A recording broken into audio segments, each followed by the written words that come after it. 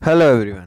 स्वागत है आपका अपने ही चैनल में जिसका नाम है क्रिकेट एक्सपर्ट। तो अभी हम बात करने वाले हैं वॉरियर्स और यहाँ पर डॉल्फिन्स के बीच में होने वाले वनडे मोमेंटम कप जो साउथ अफ्रीका का डोमेस्टिक कप चल रहा है उसके इस वाले मैच की। यहाँ पर मैं आपको बताऊँ बहुत ही बढ़िया ये वाला मैच हमें देखने को मिल सकता है, क्योंकि यहाँ पर डॉल्फिन जो है अभी तक पॉइंट्स टेबल में नंबर 1 टीम है और यहाँ पर वॉरियर्स की अगर मैं बात करूँ तो नंबर 3 पायदान पर ये हैं। यहाँ पर मैं आपको बताऊँ डॉल्फिन जो है यहाँ पर 30 पॉइंट इनके पास हैं और यहाँ पर वॉरियर के पास 15 पॉइंट है। तो आप देख सकते हैं कि डॉल्फिन की परफॉर्मेंस कितनी बढ़िया अभी तक टूर्नामेंट में रही है। इससे पहले यहाँ पर हमारे पास इंडिया वुमेन और ऑस्ट्रेलिया वुमेन का मैच है, बहुत ही ज़्यादा इंपॉर्टेंट ये वाला मैच होने वाला है। फाइनल मैच है ICC women's T20 world cup का और यहाँ पर हमारे पास इंपॉर्टेंट प्लेयर्स कौन से रहने वाले हैं वो सारी की सारी डिटेल मैं आपको इस वाली वीडियो में दे चुका हूँ, तो वहाँ पर आप जाकर ये वाली वीडियो देख सकते हैं। अभी हम यहाँ पर इस मैच में प्लेइंग 11 की बात कर लेंगे, पिच रिपोर्ट की बात कर लेंगे, वेदर रिपोर्ट की बात कर लेंगे और सारी की सारी डिटेल की अभी हम यहाँ पर बात कर लेंगे। यहाँ पर मैं आपको बताऊँ ये जो है 24वां मैच है वनडे मोमेंटम कप का, खेला जाएगा वॉरियर्स और डॉल्फिन्स के बीच में और ये होने वाला है बुफेलो पार्क ईस्ट लंदन में। अब अगर यहाँ पर मैं बात करूँ तो जो ये वाला मैच है ये वाला मैच इंडियन टाइमिंग के हिसाब से 1:30 बजे शुरू होगा। डॉल्फिन जैसे मैं आपको बता चुका हूँ पिछला वाला मैच 4 विकेट से जीत कर आ रहे हैं लायंस के खिलाफ, और अगर मैं वॉरियर की बात करूँ तो वॉरियर भी अपना पिछला वाला मैच जो है जीत कर आ रहे हैं टाइटन्स के खिलाफ 2 विकेट से। अब अगर वेदर रिपोर्ट की मैं बात करूँ तो कोई भी चांसेस यहाँ पर नहीं है, बहुत ही बढ़िया हमें जो है क्रिकेटिंग डे मिलेगा। यहाँ पर मैं आपको बताऊँ क्लाउडी डे रहने वाला है और यहाँ पर जो विंड के चांसेस हैं वो भी 22 से जो है 30 डिग्री किलोमीटर प्रति घंटे की रफ्तार से हमें विंड चलती हुई दिखेगी। और अगर मैं टेम्परेचर की बात करूं तो 20 से 28 डिग्री सेल्सियस के बीच में हमें टेम्परेचर देखने को मिल सकता है। अब अगर मैं यहाँ पर बात करूं बफेलो पार्क के पिच की तो बहुत ही बढ़िया बहुत ही स्पोर्टिंग पिच हमें ये देखने को मिलती है। यहाँ पर मैं आपको बताऊँ एक गेम जो हुआ था वो अबंडन हो गया था रेन के कारण। तो अगर मैं स्टैट्स की बात करूं तो यहाँ पर जो है साइड चेजिंग जो करती है, जोन सी भी टीम यहाँ पर चेज करती है वो यहाँ पर एज यहाँ पर उन्हें मिलता है। तो यहाँ पर आप मान के चलिए कि स्टार्टिंग में जो है बॉलर्स को बहुत ही बढ़िया यहाँ पर रेसिस्टेंस देखने को मिलता है, स्विंग यहाँ पर बहुत ही ज़्यादा होती है। तो यहाँ पर अगर मैं बात करूँ जोन सी भी टीम टॉस जीतेगी वो चाहेगी कि यहाँ पर पहले फील्ड करे, क्योंकि चेजिंग वाली साइड को ज़्यादा एज देखने को मिला है। अब अगर मैं एवरेज फर्स्ट इनिंग स्कोर की बात करूं तो 226 रन है। फिर उसके बाद अगर मैं रिकॉर्ड ऑफ चेजिंग की बात करूं तो यहां पर आप देख सकते हैं 12 बार जो है चेजिंग करते हुए टीम जीती है और 10 बार यहां पर हारी है। इंजरी अपडेट हमारे पास यही है कि डुपे विलियन जो है वो ऑस्ट्रेलिया के खिलाफ जो साउथ अफ्रीका का आखिरी मैच था उसमें उन्हें पिक किया गया था, तो यहाँ पर बहुत ज़्यादा कम चांसेस हैं कि यहाँ पर ये वाले मैच में ये अवेलेबल रहेंगे। अब अगर यहाँ पर मैं प्रोबेबल प्लेइंग 11 की बात करूँ तो हमारे पास डॉल्फिन में से एस एडवी होंगे, ग्रांट होंगे, फिर उसके बाद हमारे पास एम मैकरमैन होंगे, फिर उसके बाद काया जोंडो हैं, एस मुथुस्वामी है, फिर उसके बाद हमारे पास मखानिया है, फिर उसके बाद हमारे पास आर फ्रीलिंग है, फिर उसके बाद पी सुबेरियन है, फिर उसके बाद एल जुम्बा है, फिर उसके बाद हमारे पास ओ सीली और सी चैटी हमारे पास रहेंगे। अब अगर यहाँ पर मैं वॉरियर्स की बात करूँ तो हमारे पास जो है ई मोरे हैं, फिर उसके बाद मैथ्यू हमारे पास रहेंगे, फिर उसके बाद हमारे पास एल नगोपी हैं, फिर उसके बाद हमारे पास मैरिस हैं, फिर अगर यहाँ पर मैं बात करूँ तो वाई विली हमारे पास हैं, फिर उसके बाद हमारे पास ओ नायकू हैं या एस क्विशली में से हमें कोई एक खेलता हुआ दिखेगा, फिर उसके बाद हमारे पास एस मंगाला हैं, फिर उसके बाद हमारे पास जो है ए गैगमैन है, फिर उसके बाद हमारे पास ए बर्च हैं, फिर जेडी क्लर्क हैं और उसके बाद हमारे पास एस स्टेट हैं। तो यहाँ पर मैं आपको सारी की सारी डिटेल बता चुका हूँ। अभी हम यहाँ पर जो है यहाँ पर पहले अब अगर आप पॉइंट्स टेबल की बात करें तो यहाँ पर जैसे मैं आपको बता चुका हूँ डॉल्फिन जो है बहुत ही बढ़िया फॉर्म में है, 30 पॉइंट्स इनके पास हैं, 8 में 7 मैचेज जीते हैं और 1 मैच यहाँ पर हारा है। वॉरियर्स की अगर मैं यहाँ पर बात करूँ तो यहाँ पर आप देख सकते हैं ठीक ठाक परफॉर्मेंस टूर्नामेंट में इनकी भी रही है, 3 मैचेस जीते हैं, 4 मैचेस हारे हैं, 1 मैच का रिजल्ट नहीं आया। और अगर यहाँ पर आप बात करें तो यहाँ पर आप देख सकते हैं कि 15 पॉइंट इनके पास हैं। तो यहाँ पर दोनों का डिफरेंस देखें पॉइंट्स का तो बहुत ज़्यादा है, पर यहाँ पर ठीक ठाक परफॉर्मेंस दोनों की दोनों टीम्स की, मतलब यहाँ पर अगर मैं बात करूँ तो डॉल्फिन की परफॉर्मेंस तो बहुत ही बढ़िया रही है। डॉल्फिन यहाँ पर इस वाले मैच में थोड़े से फेवरेट हमारे लिए रहेंगे।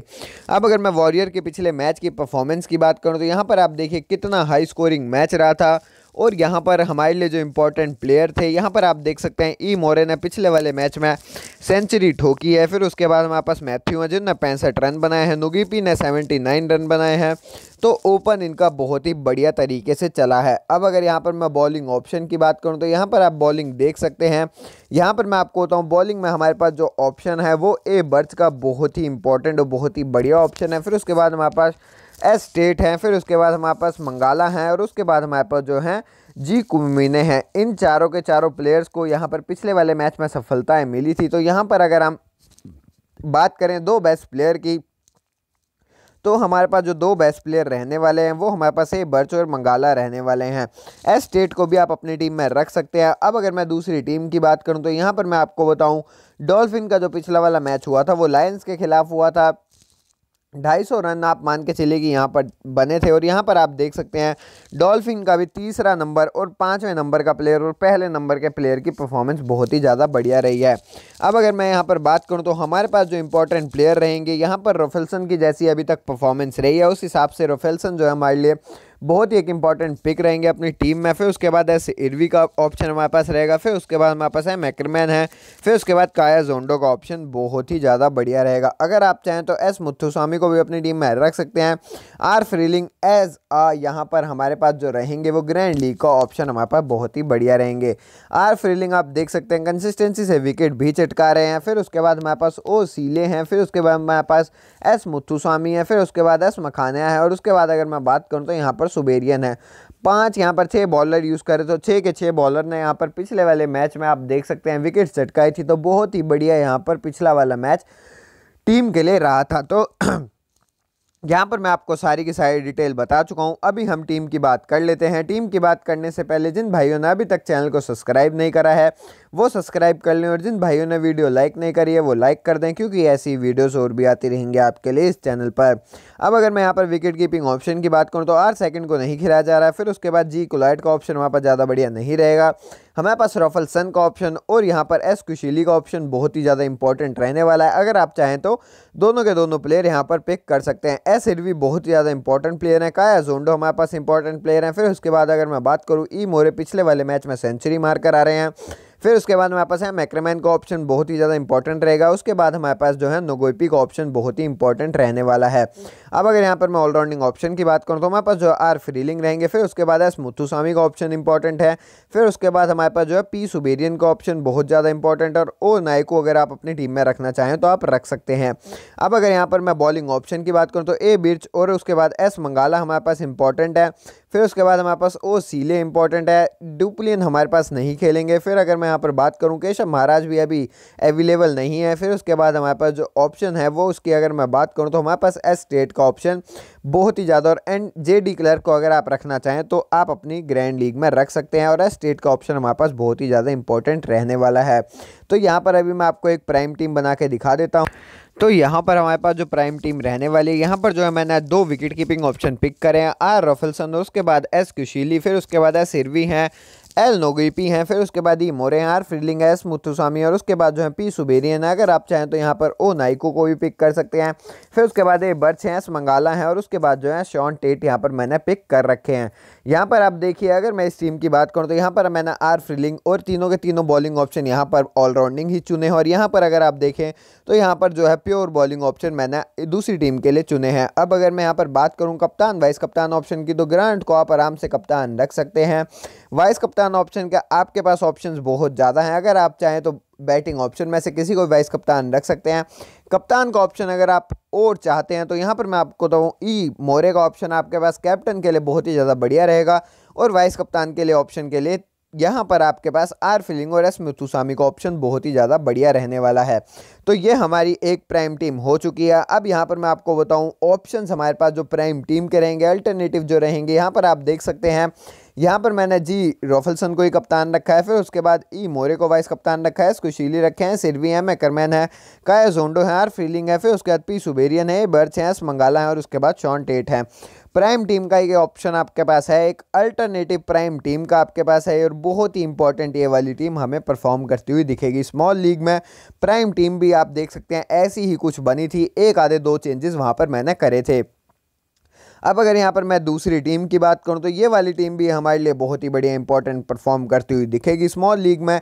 यहाँ पर आर फीलिंग के आप देख सकते हैं जैसे पिछले मैच में परफॉर्मेंस रही थी उस हिसाब से तो आर फीलिंग जो है यहाँ पर वाइस कप्तान के लिए बहुत ही बढ़िया कैंडिडेट रहेंगे। फिर उसके बाद हमारे पास एस कुशीली हैं, फिर उसके बाद है सिरवी हैं, काया जोंडो हैं, ई मोरे हैं, फिर उसके बाद पी सुबेरियन है, ओ नाइकू हैं, ओ सीली हैं, फिर उसके बाद ए बिरच और एस मंगालिया हमारे पास है। तो यहाँ पर अगर मैं बात करूँ तो ये वाली जो टीम है हमारी प्राइम टीम का एक ऑप्शन है और बहुत ही बढ़िया हमें ये वाली टीम भी परफॉर्म करती हुई दिखेगी स्मॉल लीग में और स्मॉल ग्रैंड लीग में भी। अगर आप चाहें तो यहाँ पर इस वाली टीम को पिक कर सकते हैं। अब अगर मैं आखिरी टीम की बात करूँ तो ये वाली टीम हमारी जो है ग्रैंड लीग की टीम है। एस इरवी को यहाँ पर मैंने कप्तान रखा है, फिर उसके बाद के जोंडो को मैंने यहाँ पर वाइस कप्तान रखा है, जी रॉफलसन रखे हैं, ई मोरे रखे हैं, मैरिस रखे हैं, फिर उसके बाद एस मखाने हैं, फिर उसके बाद अगर मैं बात करूँ तो पी सुबेरियन है, ओ नाइकू हैं, ए बर्च हैं, जे डी क्लर्क हैं और उसके बाद एस स्टेट हमारे पास हैं यहाँ पर। तो यहाँ पर अगर मैं बात करूँ तो ये वाली टीम आखिरी टीम है और यहाँ पर ये वाली टीम ग्रैंड लीग के लिए रहेगी। अगर आप चाहें तो ग्रैंड लीग में भी ए मोरे को कप्तान वाइस कप्तान अपनी टीम में रख सकते हैं, एस मखानिया को भी अगर आप चाहें, या नहीं तो ओ नाइको को भी चाहें तो यहाँ पर कप्तान वाइस कप्तान अपनी टीम में ग्रैंड लीग में आप रख सकते हैं। तो यहाँ पर मैं आपको सारी की सारी डिटेल बता चुका हूँ। तो इस वीडियो के लिए बस इतना ही। चैनल सब्सक्राइब कर लीजिएगा, वीडियो लाइक कर दीजिएगा और बेल आइकन दबा दीजिएगा क्योंकि ऐसी वीडियोस और भी आती रहेंगी आपके लिए इस चैनल पर।